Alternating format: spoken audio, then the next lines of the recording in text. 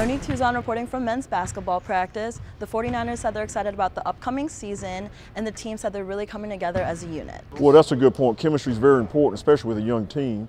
And I see better chemistry every single day. They seem to be getting together off the court too, which is very important.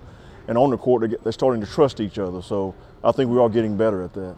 With a young team like we have, you've got to be patient.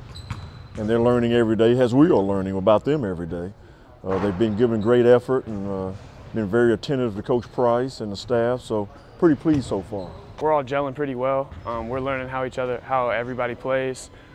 Returning guys too, because there's only 5 or 6 guys from last year's team, so we've all got to get used to each other. But so far, we've been doing a really good job. Well, they are tired against practicing against each other. That's for sure. They're very tired of that. We did have a scrimmage last week. We're still having an inter-squad scrimmage, but they definitely want to play against somebody else, so they're looking forward to that. And we are as a coaching staff also. Finally, a chance to play in like a game, more like a game scenario. Just get out there with the team and keep growing. No one's ever ready for that first exhibition game, but we can learn and watch the tape and show them a lot. And we're going to make a lot of mistakes because we're a young team, but we got to learn and not make the same mistake over and over. The 49ers tip off their first exhibition game against Methodist on November 9th right here at Halton Arena. For Charlotte 49ers.tv, I'm Monique Tuzon.